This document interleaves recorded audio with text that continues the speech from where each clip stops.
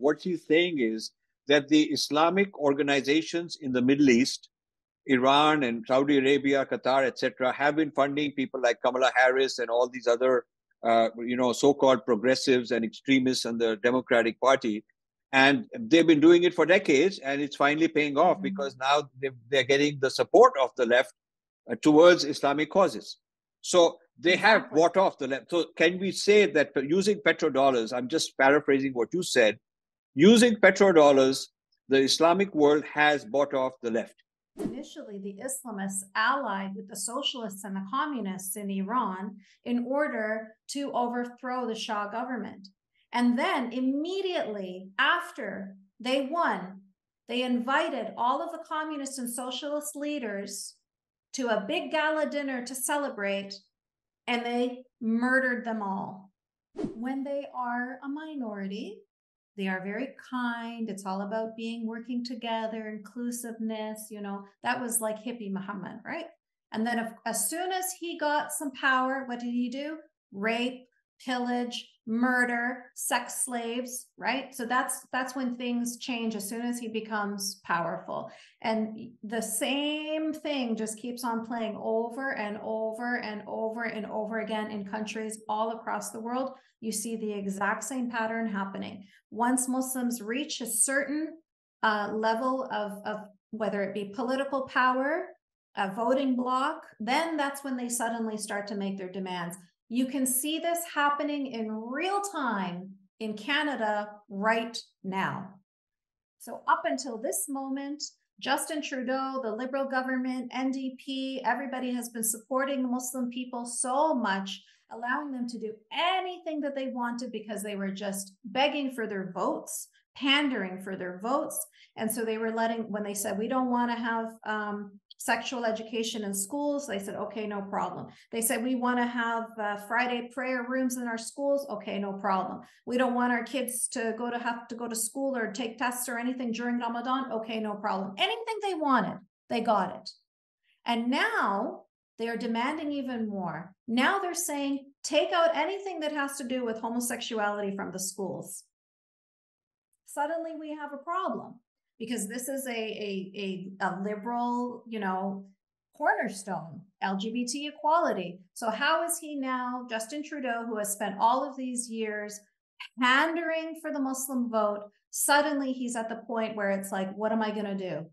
Am I going to allow Muslims what they're demanding and lose my, if he even has a value system?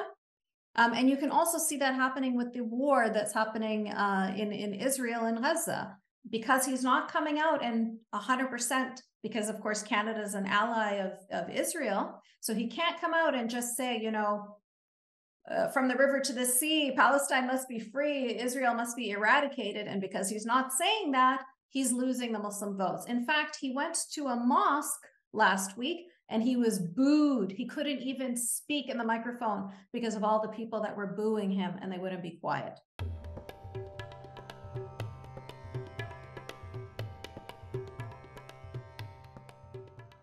Why do you think, see, the global left is supporting Islam?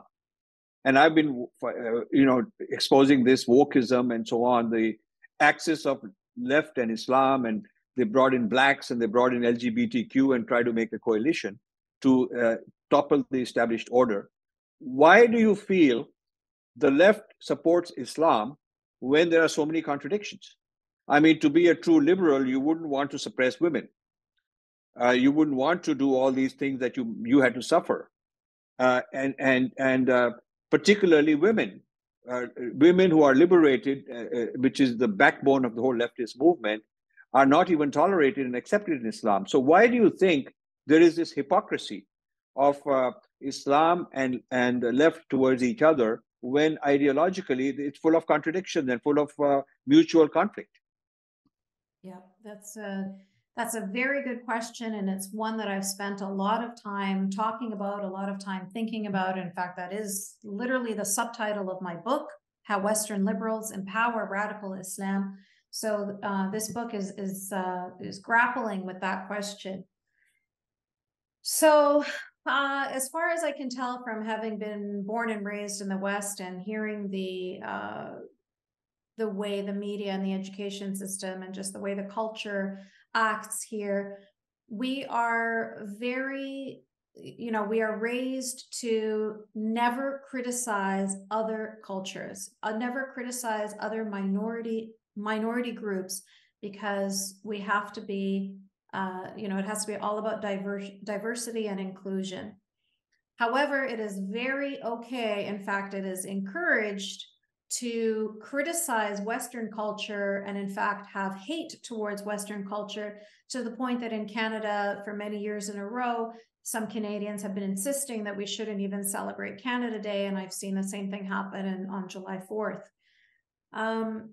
So there is this real, almost obsessive need to support the minority groups, even if those minority groups are espousing the most illiberal edicts. They still cannot bring themselves to criticize them, because that would make them Islamophobic, bigoted, racist, whatever, according to their ideology. Here I want to stop you and raise an issue. I come from a minority religion also, which is Hinduism, but they don't do the same thing for us. I mean, in fact, they are.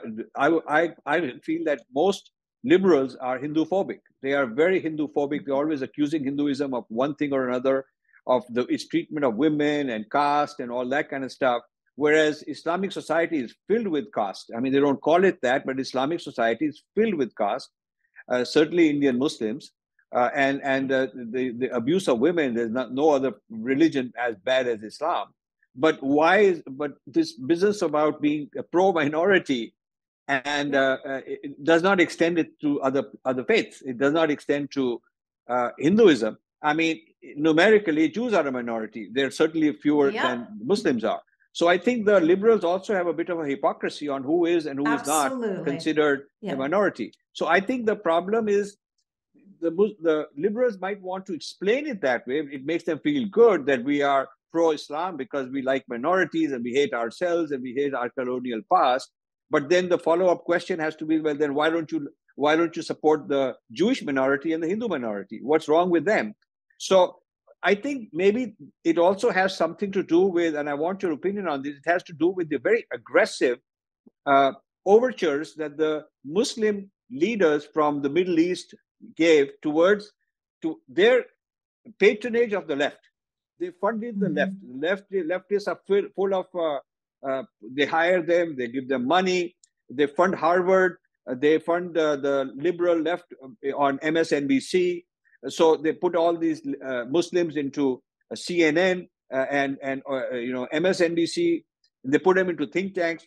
So the role of Saudi Arabia, Qatar, Iran, etc., in making incursions and really going and befriending the left has to be considered also as a factor. It's not just that the leftists are good people who like the underdog and they like minorities and therefore they're doing it. I would say that the Muslims have been very smart in hacking the brains of the left and hacking their institutions and getting in with money and making them feel guilty.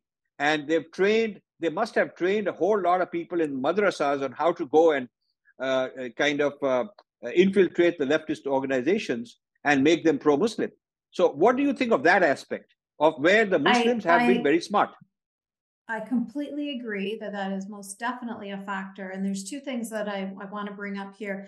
Number one, when we saw all of those revolutions happening in Iran, you saw this problem because a lot of those Iranian lobbying groups, they had been funding, they funded Kamala Harris, for example, as well as Ilhan Omar, as well as Rashida Tlaib.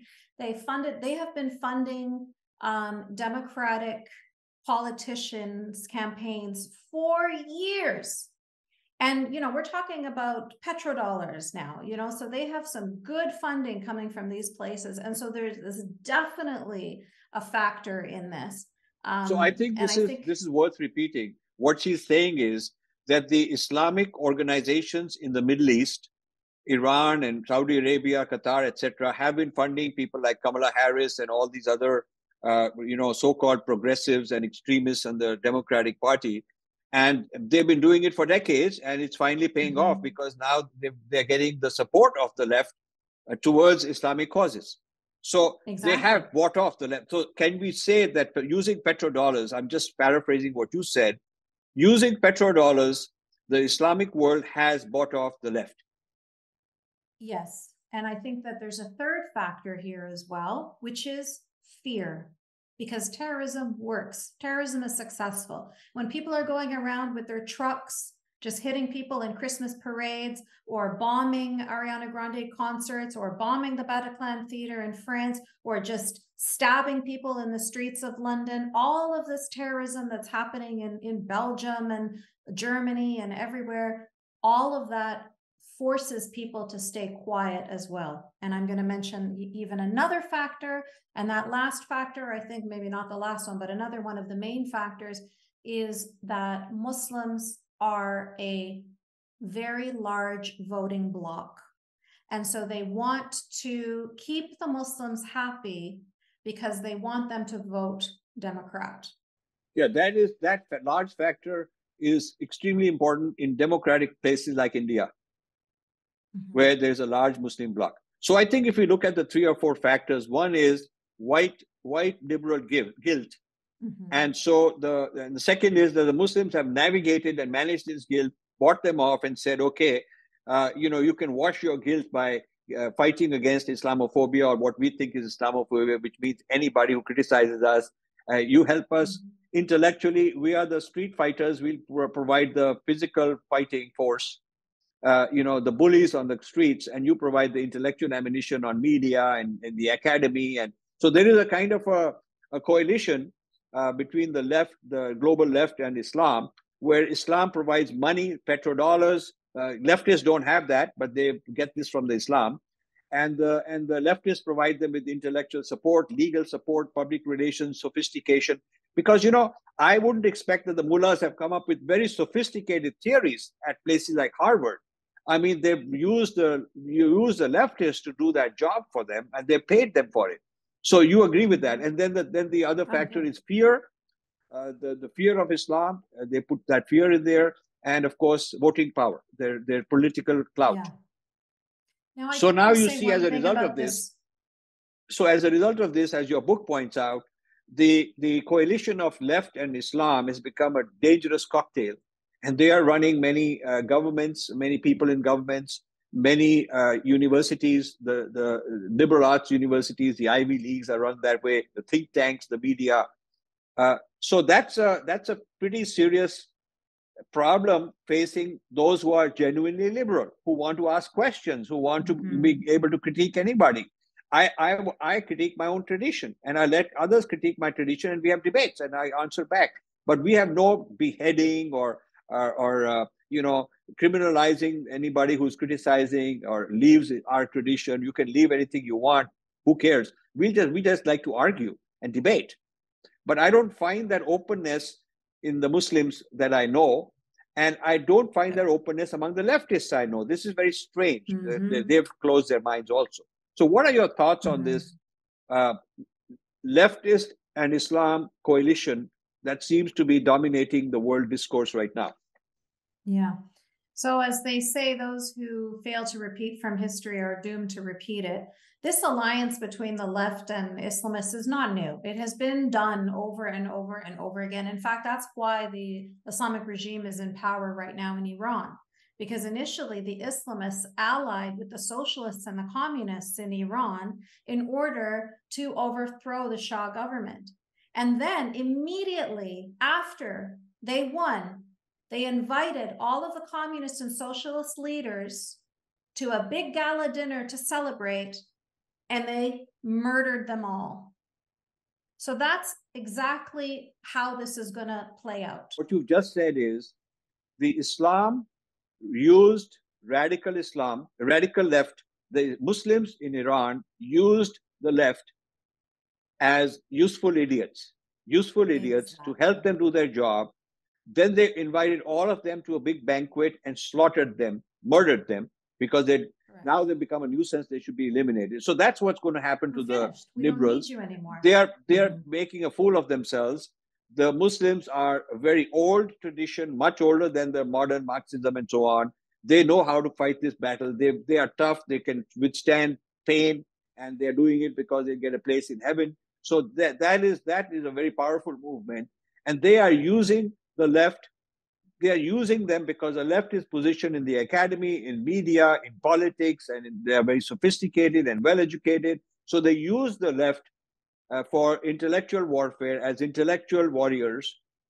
But in the end, once the Muslims have taken control, it is not that the leftists will enjoy, they will be finished off and you know. So this is a very important point that you just made. The things I feel is a strength of Islam in terms of being able to expand itself is their ability to talk in both sides. I mean, Muslims can. I know some of the most charismatic, some of the most interesting, brilliant people as friends and people I come across are Muslims here in the United States, even in India, and they're very slick. I mean, whether it's a Fareed Zakaria or the Ali Welsi in MSNBC or many others, they're very slick, very articulate. They know how to agree with you. They know how to seem like they're self-critical and they're criticizing Islam. But that's kind of a hypocrisy because they'll never go deep enough. And so, what do you think of that? How did Muslims become so smart without having been taught critical thinking skills? I mean, it's very bizarre that the tradition, which is so close-minded, has also produced some very brilliant people. So when Hassan al-Banna started the Muslim Brotherhood, which is, one of the strongest Islamist movements over the 80s and early 90s, when he first started it, he encouraged Muslim Brotherhood members to have their children in the West. He said, we can never infiltrate the West because we are not from the West. We are not of the West. We don't understand how they think, and we don't understand what they need to hear. But if you have your children in the West, have them all over Europe and North America, and raise them in these societies, then they will know how to use diplomacy and secular laws against their own people, against the country that we're talking about. And that was a very smart strategy, and it was very successful. And you'll see his grandson, Tariq Ramadan, was huge, until all of his rape charges came forward. But he was all over CNN. He was all over any French media, Swiss media. I mean, he was the face of Islam in Europe and North America for so many years. And you'll see the same thing with Linda Sarsour in the United States. There's so many Islamists who know how to talk the talk and walk the walk because they know how to use the jargon of the left, and they know how to play the game. They know how to use the right words that they need to hear. Right. So I think you've raised a very important point that Islamic strategists said that those who are orthodox cannot impress the West. You need people who are already westernized, who are Muslims that are raised in the West, that understand the West from within.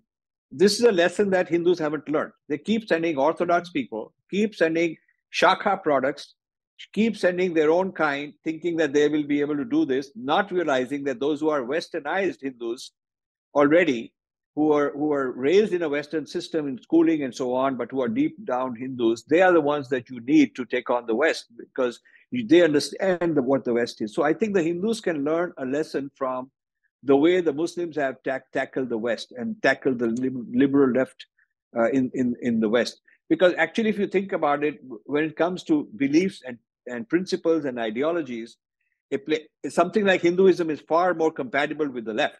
I mean, the whole leftist into animal rights and vegetarianism and all this meditation and yoga, all of this, which characterizes the kind of liberal values, these come from India. But Indians have not capitalized on this, and have not understood how to how to speak properly, how to articulate properly, how to debate properly, and influence the West. And our community has not supported the right kind of spokesmen and right kind of thinkers to do that. But Muslims have had this brilliant breakthrough on how to influence the West. But I'll take a second issue. No, I have to, let's just stop here for a moment, because it's very important to make this distinction. What you're talking about is just sharing your culture or sharing your ideas on on Hinduism and how to be a Hindu person. But what Islamists are doing is they are trying to spread the nation of Allah. They are trying to make this whole planet a caliphate and to make everybody a Muslim. So it's very different. You know, they may be using, as you're suggesting, Hindu people can use the same strategy, but we have to understand that the goals of these Islamists is annihilation of Western culture. You know, it's not about that way, I'm helping you to understand Muslims. No, it's about I am infiltrating your governments and I am infiltrating your institutions because I want to turn it all Islamic. Yeah, that is something Hindus don't have. We have no mandate from God or anybody to turn the whole world into our point of view. We believe in mutual respect. We respect you, but you must respect us. And we have no problem with diversity, and you can worship and pray any deity you want. We are pretty open to that. There is no such thing as a caliphate equivalent in Hindu Dharma. So we don't have that agenda to begin with. That's an issue. Now, here I want to also ask you, Islam, when liberal Muslims or pseudo-liberal Muslims talk in a nice way, they're able to quote parts of the Quran to support their ideas that, you know, Quran praises everybody and you should love everyone and all that. Now, is it true that the Quran surahs can be divided into Makkah and Medina and very different? And the Makkah surahs are very nice and very liberal towards other people, and the Medina ones were very intolerant. And so the skillful, educated Muslim intellectual knows which surahs to bring in a given context. So when he's trying to impress the liberal West, he quotes from the Quran very selectively, where it says that everybody should be respected and we are tolerant and all the people are great and you should never harm anyone, all those nice things that liberals like to hear. And when they're trying to rabble-rouse their own people to go and fight against others, they use the other kind of surahs. Do you feel that is the case? And what are your thoughts on that? Because that's a sign of hypocrisy. Yes, and that is naturally what happens. And if you look at the life of Prophet Muhammad, which we all had to learn about, it follows the exact same trajectory. When they are a minority, they are very kind. It's all about working together, inclusiveness. You know, that was like hippie Muhammad, right? And then as soon as he got some power, what did he do?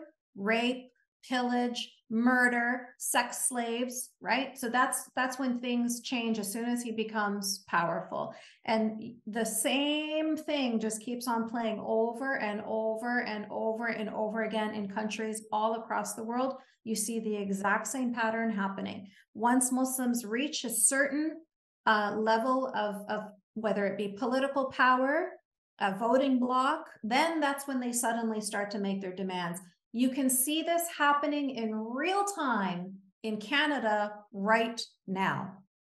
So up until this moment, Justin Trudeau, the Liberal government, NDP, everybody has been supporting the Muslim people so much, allowing them to do anything that they wanted because they were just begging for their votes, pandering for their votes. And so they were when they said, we don't want to have sexual education in schools, they said, okay, no problem. They said, we want to have Friday prayer rooms in our schools. Okay, no problem. We don't want our kids to have to go to school or take tests or anything during Ramadan. Okay, no problem. Anything they wanted, they got it. And now they are demanding even more. Now they're saying, take out anything that has to do with homosexuality from the schools. Suddenly we have a problem, because this is a liberal, you know, cornerstone, LGBT equality. So how is he now, Justin Trudeau, who has spent all of these years pandering for the Muslim vote, suddenly he's at the point where it's like, what am I going to do? Am I going to allow Muslims what they're demanding and lose my, you know, if he even has a value system? And you can also see that happening with the war that's happening in Israel and Gaza, because he's not coming out and 100%, because of course Canada is an ally of Israel. So he can't come out and just say, you know, from the river to the sea, Palestine must be free, Israel must be eradicated. And because he's not saying that, he's losing the Muslim votes. In fact, he went to a mosque last week and he was booed. He couldn't even speak in the microphone because of all the people that were booing him, and they wouldn't be quiet. So this is what happens. This is what happens when there's hypocrisy and a artificial forced synthesis of things that are incompatible. But you try to make a synthesis out of them by forcing them. Eventually, smart people will come and break it up. Smart opponents will come and put enough pressure. So now I'm told in a lot of places, Muslim women and LGBTQ activists are having a fight.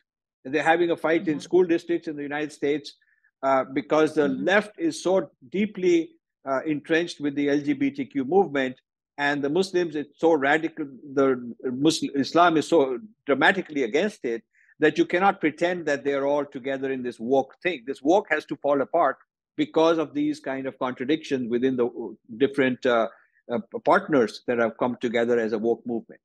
So that's but they were very quiet, and they played along up until they reached a strong voting number, and now they've switched. So now the Islam will go from a soft face to a hard face wherever it thinks it's able to do that, and that's where you'll see more and more of this happening. So another front that Islam has started is halal. I mean, the halal movement is a multi-billion-dollar industry, which Muslims control certification of who gets to be certified as halal. And it's not just for meat, but all foods, and not just for foods, but also clothes and cosmetics and so on. So now they've managed to, in the name of trying to, spread religious diversity, they got into halal as an option.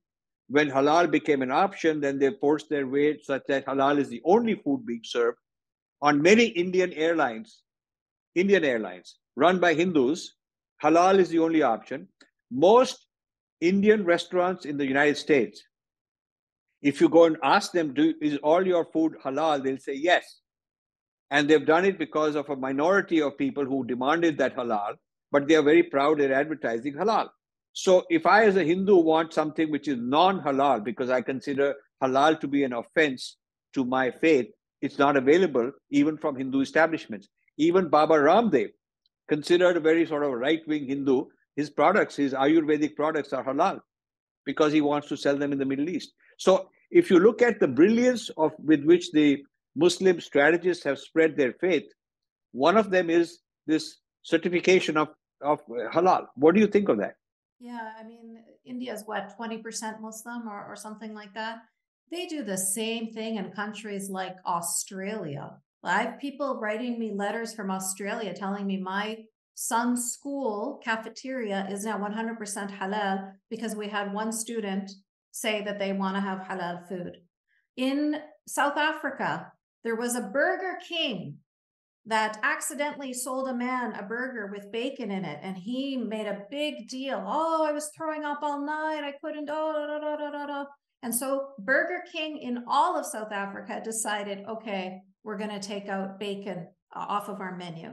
So now nobody can enjoy a bacon double cheeseburger because they don't want to have bacon. You can't just say like, no bacon, please. You know what I mean? But no, everybody needs to follow your way. The boy in the cafeteria can't just simply choose, don't have meat. No. Everybody must follow this one person's demands. Right. And that's because, they've used this term Islamophobia very strategically. Correct. By accusing people of Islamophobia for all kinds of things. I mean, if you don't serve me my halal meat, my halal food, I'm going to call you Islamophobic. So the people are afraid. Yes. They don't know. Firstly, they don't have enough knowledge about Islam and what is Islamophobia and what is not. And they don't have the courage. They don't have the audacity to push back and say, hey, listen, you're full of shit. You have no right to impose that I should eat your diet. You can eat your diet wherever you want. I don't even need to serve it to you because you're not serving Hindu vegetarian in your mosque.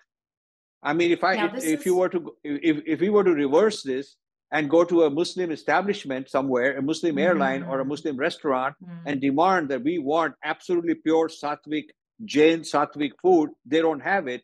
But we are not the kind who will demand, hey, you become Hindu phobic and all that. So this is the power of being a nuisance, of being organized, and constantly being on the run, on an aggressive path to expand. That's what they're benefiting from, having done that for decades. The term is cry bully, like a cry baby, but a cry bully. So they are bullies, but at the same time, they are being victims. And this brings me back to that very first question you asked me at the beginning of this segment. You said, what is the biggest problem with Islam? And the answer to that is the superiority. This belief that Muslims are superior to all other Muslims, or to all other human beings, that is the most toxic part of the religion. And everything that we have talked about today falls under that umbrella. So if they didn't believe that they were superior and what they want is what's most important, and everybody else needs to just deal with it, then you wouldn't be seeing this. You would be seeing more of a liberal live and let live. You eat what you want to eat, I'll eat what I want to eat. You live how you want to live, you pray how you want to pray. But no, that's not the way Islam works. Islam, the definition of the word Islam is submission. That's the definition. You must submit to Islam. Yeah, but submission is one's own submission, not making other people submit. It's what do the Muslims do when they are conquering countries, right? They say either become a Muslim or get your throat cut, and if you want to pay jizya, which is a tax, it's only allowed if you're Christian or Jewish. Then you can stay alive, practice your religion, and pay us tax like the mafia, basically, pay us protection so that we won't hurt you. But if you're a polytheist, if you're Hindu, if you're Zoroastrian, if you're any, all the other thousands of religions, immediately you just get killed. So this has been a very interesting conversation, and we'll have some more. Yasmine, I want to thank you for it. Do you have? I mean, I want to appeal to my viewers that you should go check out her website, check out her handle on social media, and make an informed decision. If you'd like to support them, please go ahead and support them. I wanted to support her because I felt she's very sincere. She's lived a whole life paying the price of being honest with herself, sticking her neck out, and now wanting to help other people. There are not too many people who are doing that. And it's not because I have a gripe against Islam per se. I just like to champion people who are heroes, who can stand against the overwhelming odds. Imagine her husband is an Al-Qaeda operative. Imagine her mother marries a second in her second marriage, gets a stepfather for her who is a radical Muslim, and she's being imposed all these kind of things. And now she wants to fight against it very successfully, becomes an ex-Muslim very publicly, and now she's helping other people. So I thought that's a very moving story and a powerful story, and more people should be encouraged to sort of look at this as a role model. So I want to tell that to people, but I want you to have the last point. What would you like? What is your final message to my viewers? What would you like them to know? I would love to end this on a final message of hope. So one of the other organizations that I'm the co-founder of and co-director is called the Clarity Coalition. And my co-director is a Muslim. So I'm an ex-Muslim, I should be killed, and he's a Muslim. But we work together in this coalition. We work together with Jewish people, atheist people, Hindu people, Christian people, everybody. We all work together. And we all work together with a common goal of pushing back against Islamists and their tyranny, whether it's in the West or globally, whether it's the ones that want to do it without violence or the ones that want to do it with violence. So all of us recognize that this is a common enemy that we all have. And so what I want to end with is, a lot of people feel like, they're going crazy. They can't express themselves because they're getting shut down. They don't even want to say what they feel because they're afraid to get canceled. But the truth is there are so many of us out there, and we are stronger together. So with the Clarity Coalition, what we're doing is we are all coming together and we are all supporting each other, journalists, politicians, activists, everybody. And we all come together and we all support each other in the different work that we're doing so that we don't feel so alone. And so I just want to let your viewers know that the Clarity Coalition exists and that they can go check it out. It's claritycoalition.org. And it doesn't matter what your background is. It doesn't matter what your religion is. It doesn't matter what your ethnicity is. All that it matters is that you truly believe that Islamists are a problem in our societies and that we need to counter them. So is Clarity Coalition also IRS approved 501c3? No, we are simply a coalition. We're just a group of people that all support each other. We had a conference last year in Salzburg, Austria, where we all got together and shared our experiences. But it's not a formal organization like that at all. It is just a place for us to all have a place where we can feel safe and secure and supported. So let me know about your next conference. I'd like to come. I would love that. That sounds wonderful. And learn. I mean, I want to learn from, because I always enjoy learning from other smart people, and I think I'll meet some smart people there. So thank you so much, Yasmine. You're an amazing person. I want people to know that I met you on the internet. I just found you very interesting, and you followed me, and so I wanted to know a little more about you. Then we connected, and your story is so compelling. I bought your book, read your book, made a donation to your organization, and then said, you know what, we should take your story to a broader audience, and here we are. Congratulations to you, and thank you for your time, and may you be blessed. And today is Dashera. Dashera is when the warrior protecting society comes out and kills the demon. So this is a very good day for you. This is a perfect day for you. So we have our history, our itihas, our past stories about what happened, and on the Dashera is the day we commemorate this sort of a victory against forces that are very negative, that are harming society, and the warriors come out and they win on this day. So you are a warrior, and may the divine be with you. And thank you very much for everything. Namaste. Thank you, Rajiv ji. Namaste.